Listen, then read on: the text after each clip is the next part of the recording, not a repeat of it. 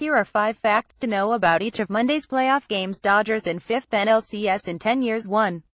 The Dodgers' 31-win advanced them to the National League Championship Series for the 5th time in the last 10 seasons and a second consecutive year.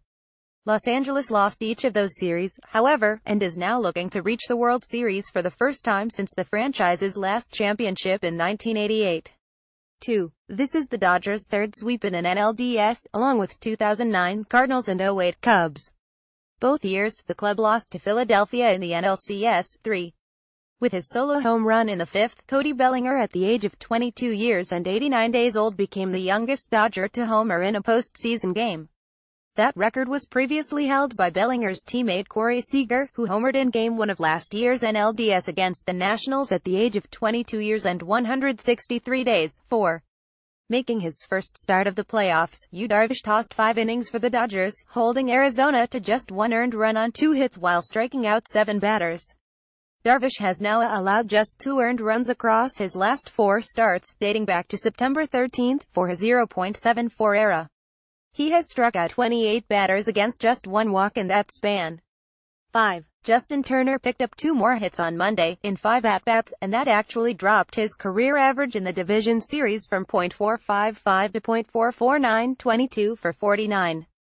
That remains the highest among all players with at least 40 plate appearances in division series history. 19,952,017, just ahead of former Dodger Hanley Ramirez. .446. Turner has reached base safely in 18 of his past 19 postseason games.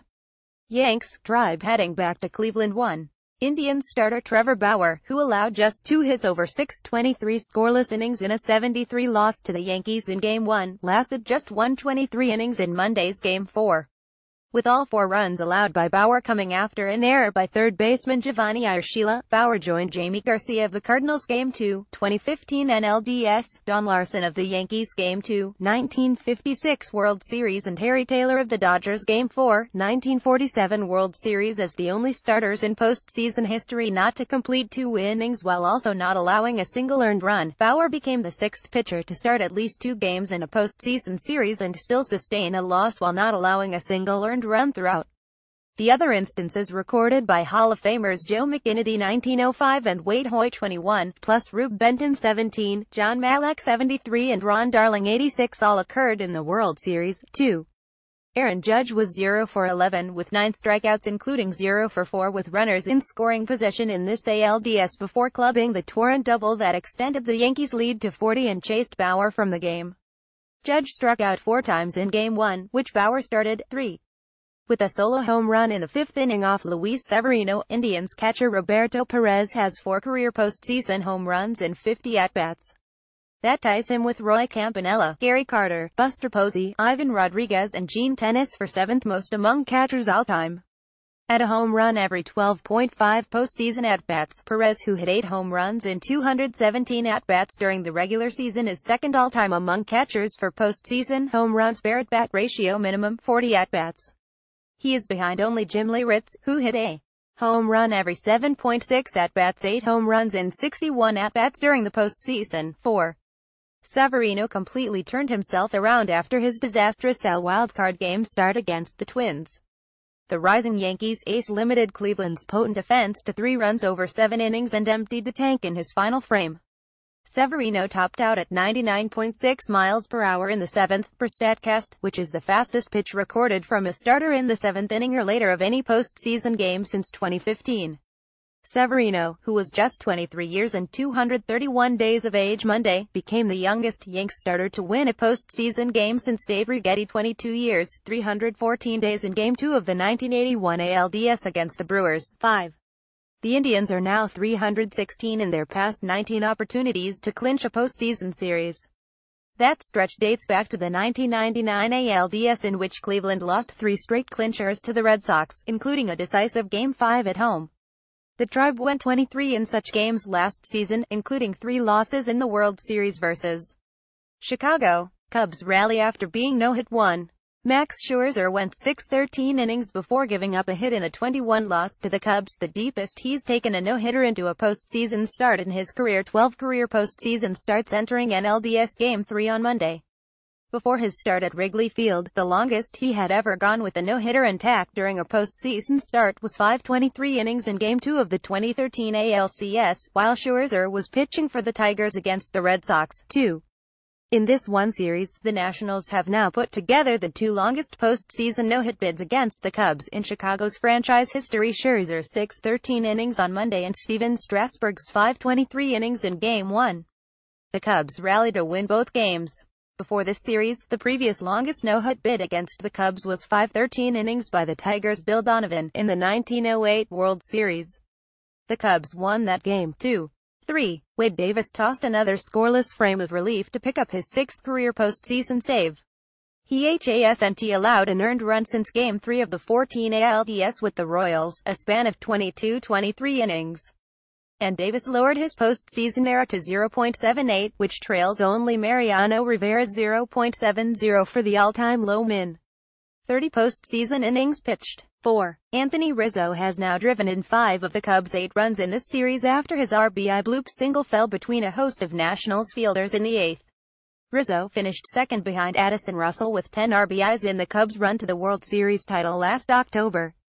Rizzo is now hitting .392 with 15 RBIs over his past 13 postseason games. 5. The Cubs starters have been quietly incredible during the Nationals' multiple no-hit bids. Chicago starters have allowed just one earned run in 1823 innings over the first 3 games for a 0.48 ERA, along with the unearned run allowed by Jose Quintana on Monday. The Cubs have now won each of Quintana's past 7 starts, dating back to the regular season, a stretch in which he's posted a 2.66 ERA. Verlander in rare relief outing 1. In his 13th career season, after pitching in 402 games spanning the regular season and postseason, Justin Verlander made his first relief appearance in Houston's 54-win Monday.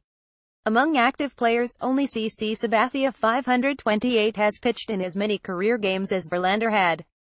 Entering Monday without a single relief appearance, 2.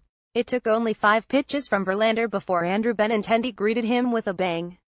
Benintendi connected with the Verlander slider with an exit velocity of 90.4 miles per hour and launch angle of 35 degrees, but still got enough on it to send it a projected 383 feet over the short wall and right. Benintendi's go-ahead, twirl home run is the softest that dinger that StatCast has tracked in the postseason since the technology launched in 2015. 3. Making his first relief appearance since 2012, Chris Sale entered in the 4th and held the Astros scoreless through the 7th. But leading off the 8th, Alex Bregman launched one just fair down the left field line and over the green monster. It was Bregman's second homer off Sale in the series and the first by an Astros player to tie or take the lead that late in a postseason game since Game 4 of the 2005 NLDS against the Braves. In that one, Brad Ausmus evened the score with 2 outs in the bottom of the 9th, and Chris Burke ended the game with a walk-off shot in the 18th. 4. Josh Reddick delivered the deciding blow of the series for Houston, poking a 2-out go-ahead single through the left side of the infield in the 8th off Red Sox closer Craig Kimbrell. Reddick's .346 batting average with runners in scoring position ranked 16th among all major league hitters with at least 100 at-bats in those situations during the regular season. Still, that was the first go-ahead hit Kimbrell allowed over the entirety of his spectacular 2017 season. 5. Boston simply refused to go down without a fight Monday. Rafael Devers, still 15 days shy of his 21st birthday, led off the bottom of the 9th with a drive that went off the glove of a leaping George Springer in center field. Devers rumbled around the bases for the Red Sox' first postseason inside-the-park home run since Larry Gardner hit one against the Brooklyn Dodgers at Ebbets Field in Game 4 of the 1916 World Series. Devers' play was the first inside-the-park homer recorded by any player in the 9th inning or later of a postseason game since Tommy Thieve, now of the Cardinals, hit one against the Yankees in Game 2 of the 26 Fall Classic. But the Red Sox could not muster another run, and Ken Giles closed out the rest of the 9th to end the series. Matt Kelly is a reporter for MLB.com based in New York. Follow him on Twitter at @MattKellyMyB. Daniel Kramer is a reporter for MLB.com based in Denver. Follow him on Twitter at @TheKramer_. Manny Randhawa is a reporter for MLB.com based in Denver. Follow him on Twitter at @MannyandMLB. Joe Trezza is a reporter for MLB.com based in New York. Follow him on Twitter at @JoeTrez.